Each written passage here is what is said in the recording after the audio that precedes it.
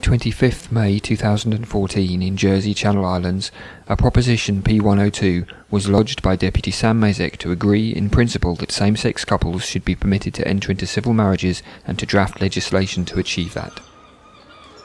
Senator Philip Ozouf lodged an amendment for public consultation and no constraint on churches who do not wish to conduct same-sex marriages. A letter surfaced from the Jersey Evangelical Alliance. Rather than extending the benefits of marriage to same-sex couples, redefining marriage would introduce the instabilities and infidelities commonly associated with the homosexual relationships into society's understanding of marriage. A second amendment was lodged by Senator Ian Lamarcon for no change before a study and report into the appropriateness, with safeguards, of civil partnerships and civil marriages. He said, I need to remind members of the peculiar status of the rector of a Jersey parish and of matters such as the parish ecclesiastical assembly. I believe that this assembly, and particularly the Conitard, need to be very careful not to take any action which might prejudice this historic and important relationship. I am passionate about marriage. I do not want anything, no matter how well-meaning, to water it down. Philip Ozouf said, I am surprised Senator Lamarcon's amendment was accepted. I think it's such a fundamentally different proposition than what was originally requested. Legalising same-sex marriage was delayed when the states voted 24-18 to consult on the impact of changing the law. Sam Mézec was appalled. We can't agree in principle today that you're equal, and instead we'll have a consultation to find out whether you're equal or not. I don't think that's anywhere near good enough. Deputy Montfort Tadier tweeted to suggest an equality parade on Saturday lunchtime from the Royal Square to Liberation Square.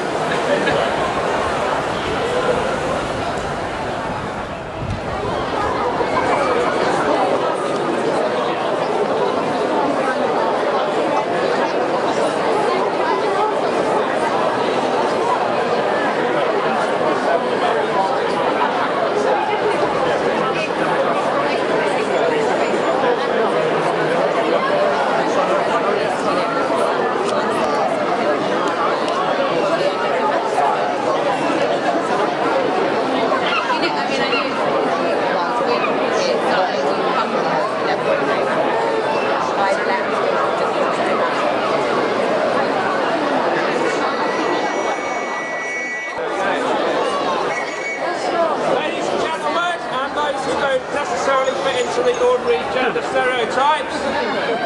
We're welcome to the Royal Square. We're going to be parading down this way along King Street up to the end towards Charing Cross and then back towards Liberation Square, symbolically where we're going to end up today.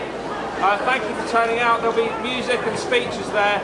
We've got a lovely day for it and it's great to see so many of you. So without any further ado, we'll start the procession and we'll catch up with you in about 10-15 minutes in the square, Liberation Square.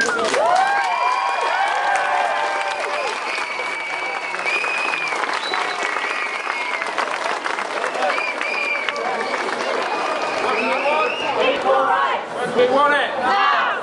What do you want? Equal rights! We want it! At age 13, my mother knew I wasn't straight. She didn't understand, but she had so much to say. She sat me on the couch, looked me straight in my face and said, "You'll burn in hell or probably die of AIDS." It's funny now, but at 13 it was pain to be almost sure of who you are and have it ripped away. And I'm sorry if it's too real for some of you to fathom, but hate for who you love is not exactly what you'd imagine. And I guess it was disastrous, cause everything that happened afterwards was just madness. Locked away for 2 years to keep me on the inside, because she'd rather see a part of me die than me thrive. And it's tougher when it's something you can't deny, and ignorance teaches us it's something that you decide. You're driven by your choices, an optical illusion. Here's to understanding that it's not always confusion, cause and I can't change. Even if I tried, even if I wanted to, and I can't change. Even if I tried, even if I wanted to. My love, my love, my love, she keeps me warm. She keeps me warm. She keeps me warm. She keeps me warm. Yeah. I've walked the halls of my school, and I've seen kids hide behind walls and footballs and things like pride. I've seen innocent children suffer beneath bruises, suffer beneath every single hand that chooses ignorance. F your religion, f constitutions, f superstitions. There are no lakes of fire, we're here on earth, and the only thing to do is put love first. And so I stand for the boy who died by his hand, to the sound of his father screaming, "Woman loves man." This is Adam and Eve, not Adam and Steve. And I stand for the girl with the cuts up her sleeve and a heart in her hand and that chip on her shoulder. And I stand for it all until ignorance is over. This is for you, for knowing who you are, for never letting your magic outside of your heart. Be you, be brave, and understand that things do change. I accept you for you when I don't understand, and I love you for you, cause this is who I am. Yeah. I accepted you for you when I didn't understand. Now love me for me, cause this is who I am. Can't change. Yeah. Even if I tried, even if I wanted to. My love, my love, my love, she keeps me warm. She keeps me warm. She keeps me warm. She keeps me warm. Here's a message to the people who just don't get it. Love is love, there is no difference. Not a medication to fix it, there is no prescription, no rehab to visit. It is not an addiction, it's love. And it's selfless, it's yours and everybody else's. So don't badger and abuse the solemnly defenseless. See us as yourself, there's no equality and difference. Until we all get it, we'll be drowning in the same blood. Despite orientation, we all feel the same love.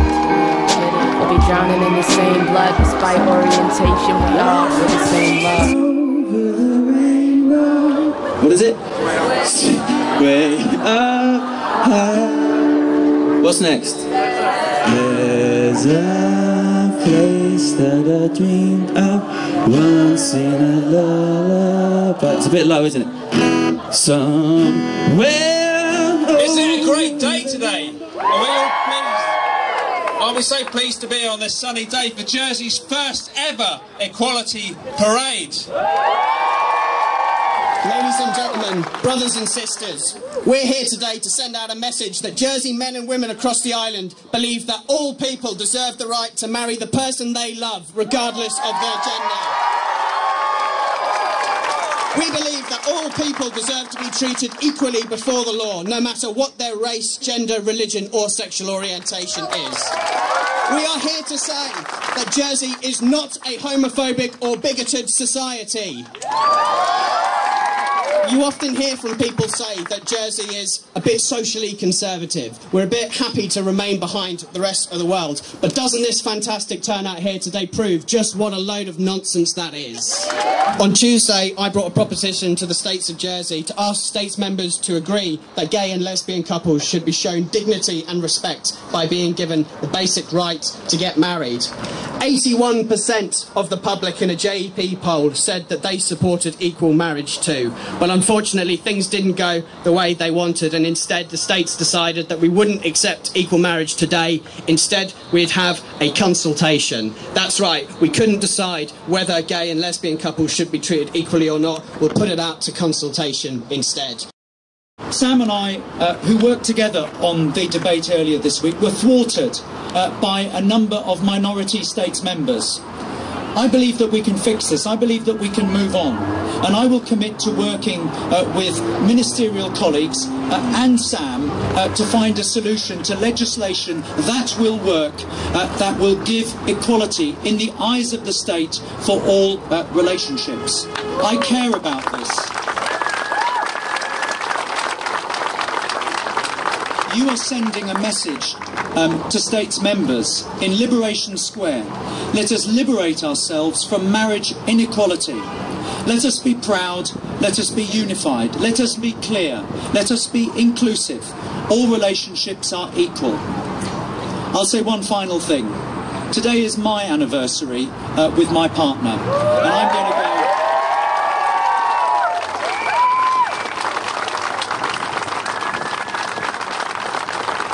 I'm going to leave you and wish you well. And I'm proud of the history of the trade union movement in fighting for equality. And this is just a simple question of equality. I'd like to congratulate in particular some of the young people who are here today and students that we all know, because you are the future of this island and you have the right to expect these equalities. So well done. Let's have a round of applause for the young people. I'd like to introduce Louise Douglas, who's Secretary of the MT, who's going to give you a much more poignant speech, I believe. Thanks very much. And true to form, as an early years teacher, I've got some props with me. I would just want you to meet Fred and Jasper. And these are puppets that I use in my classroom when I'm teaching children. I use them to help me teach maths and literacy, and also social skills. So, you know, if someone's had a falling out, we'll act it out. And, you know, Fred's cross because Jasper doesn't share his toys with him, etc. And so I let the children play with them in the classroom. And one day, a little boy came up to me with his friends and he said, Miss Douglas, Fred and Jasper, because they're really good friends, they want to get married. Now Fred and Jasper, aside from the fact that one of them is alien, one of them is a lion, they're both male. So you can see this was a 4-year-old child and the whole class got involved. There was not a flicker of any prejudice there at all. 4-year-olds can do it, can't we? Yeah. As a teacher, I'm in the business of building the future for our young people, through our young people. And it's no mistake, actually, I think, no coincidence that Sam just happens to be the youngest person in the States, and he's the one that's bringing this proposition forward, because young people, this is a non-issue for them. We all are part of history today in Jersey. Let's not forget this. These kind of things don't happen easily, and it's you guys out there who made this happen. When we put this small post on Facebook as a little idea, it was remarkable how many people took it up, because this is an issue which transcends politics. It's about basic equality, and that's what's really encouraging, that Jersey isn't apathetic when it comes to politics. Is actually the States has failed to engage us, but we stand here nonetheless on the basic rights. Who's next? I think we've got my colleague Nicola Cornu. It's tremendous to see you all here in such diversity, and I think that's the important word today, because there are campaigners here for equality, equality for all things, not only gay rights, but for the rights of women. And we have had women speaking. One of the points I'm going to make today is an important one. That vote in the States to kick the equal marriage into touch was done because there were States members who didn't want to have to face this as an issue in the forthcoming elections on the 15th of October. They did so because they were frightened that they would frighten the horses, they would alienate one part of their constituency. Well, the ironic thing is it's blown back on them now. There's been a massive demonstration, and it's going to be the question for all candidates standing in the forthcoming elections. Do you support equal marriage?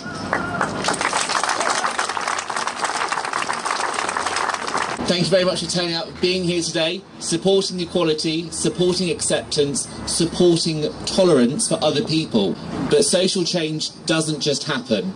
We do need to get behind various people who do want change within this island.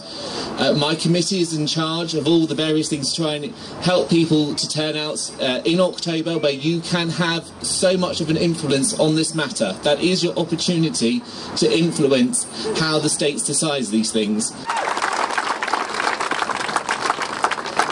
And then there is the most ugly side of this debate which we have seen in recent weeks.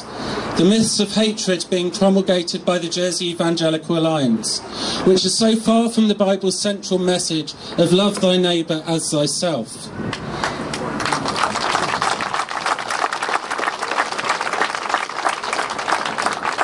They believe that somehow if we introduce equal marriage, we will descend into a culture of infidelity and promiscuity. So let me send a message to the Reverend Mike Taylor and the Jersey Evangelical Alliance. We, in the LGBTQ community, are no more promiscuous than anyone else. Those of us who wish to enter into marriage do not do so on a whim.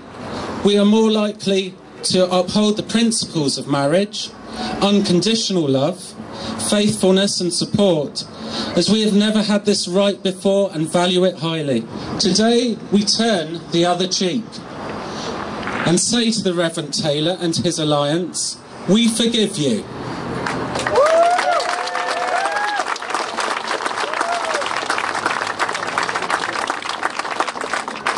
For in the words of the late Nobel Peace Prize laureate Nelson Mandela, forgiveness frees the soul. We reach out to you and all other faith groups to begin a constructive dialogue of mutual understanding. We offer you a sign of our peace and friendship. It's a bit like aliens coming to Earth, isn't it? Not to do so, we will only breed division, hatred and intolerance of one another. That, my friends, is the path to true destruction. Instead, we seek healing and reconciliation. As Martin Luther King, black civil rights activist, once said, darkness cannot drive out darkness.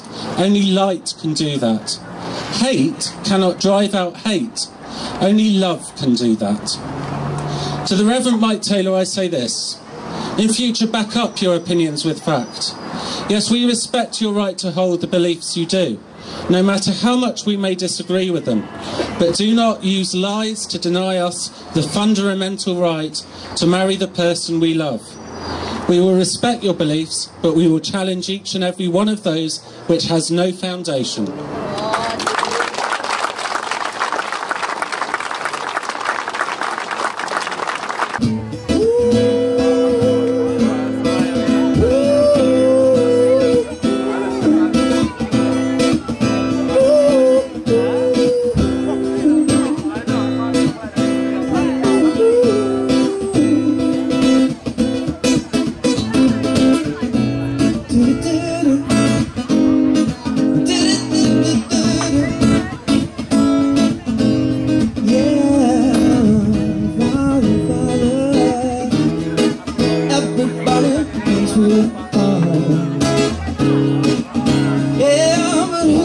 To judge us simply because our love is strong. You know, we've got to find a way to bring some understanding to the day. Woo! Picket lines, picket signs, don't punish me with brutality. Talk to me. Can't see, oh, what's going on? What's going on? What's going on?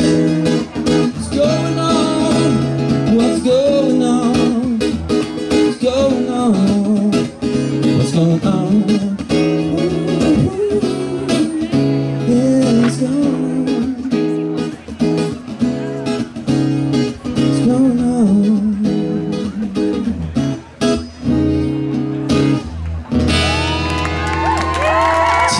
Thanks a lot. All the best. Lots of love.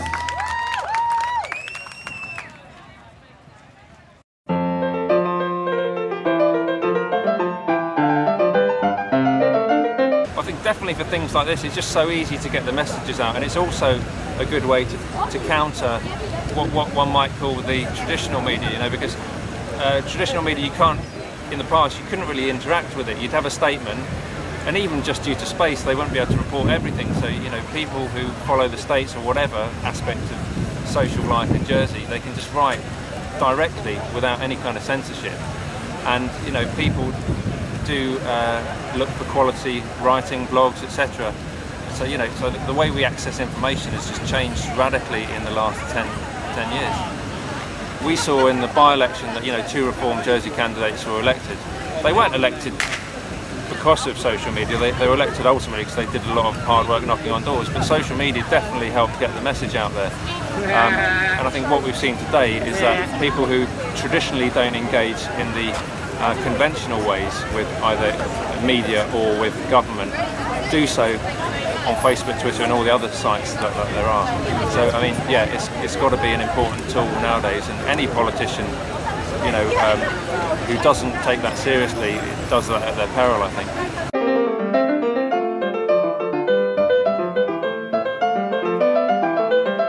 Gay Pride parades across the world are an annual event. Jersey should be no exception to that. We don't just have a big gay and lesbian community in the island, but lots of people who aren't part of that community appreciate it and believe in equality for them. So it'd be great to see people on the streets every year celebrating everything about that culture. Ideally, I'd like for some sort of LGBT campaigning organisation in Jersey to be founded. I can't really do that because I'm a politician and I'm not actually a part of that community, so it's limited what I can do, but I want to encourage people to do that, and I think that would be the most important first step afterwards.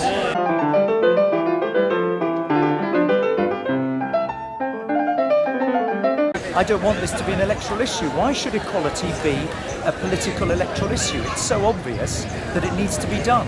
But you have to take people with you. And we need to find a solution for the established church that can marry currently people in church in the same way that a registry office. And if you believe that we should not dictate to the church and that they should not dictate for us, we need to find a legal reason. And members, I think, wanted to know what the solution to that was. I say to some people, they will never be persuaded. Some people are homophobic. But I've been in this place for 15 years. I know my colleagues. They were affronted by some of the labels of unfair homophobia. Others are homophobes. There's nothing we can do about that apart from show a bit of love and to show them actually that we are normal. We're ordinary people that have lives and have rights.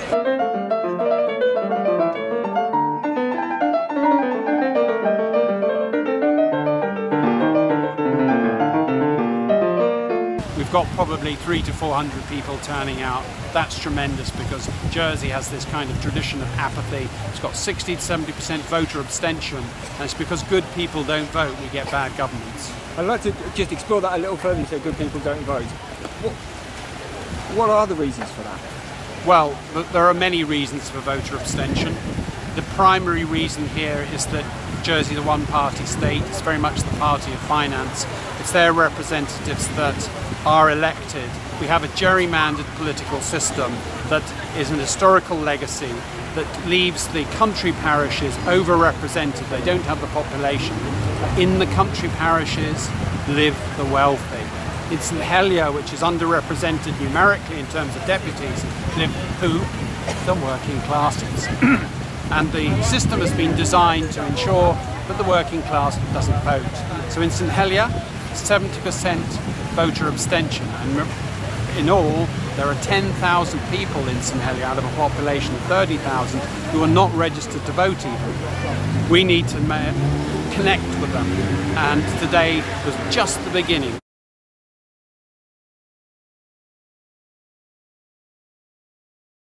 Liberate is an inclusive group. We welcome people irrespective of their gender identity, their sexual orientation, belief, disability.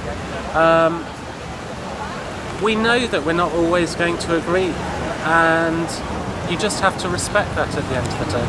What we will challenge and liberate is prejudice remarks, which are perhaps insulting. So, you know, anyone who wishes to discriminate in, you know, what they're saying, we will challenge that, but we do at the same time respect their belief. Everyone is born free and equal in dignity and rights. Governments can take those rights away, but as you can see here today, people protest when those rights are denied to people. Chair of the group Liberate, which is LGBTQ, well, I don't know whether that quite works, but okay. LGBTQ stands for lesbian, gay, bisexual, transgender and questioning.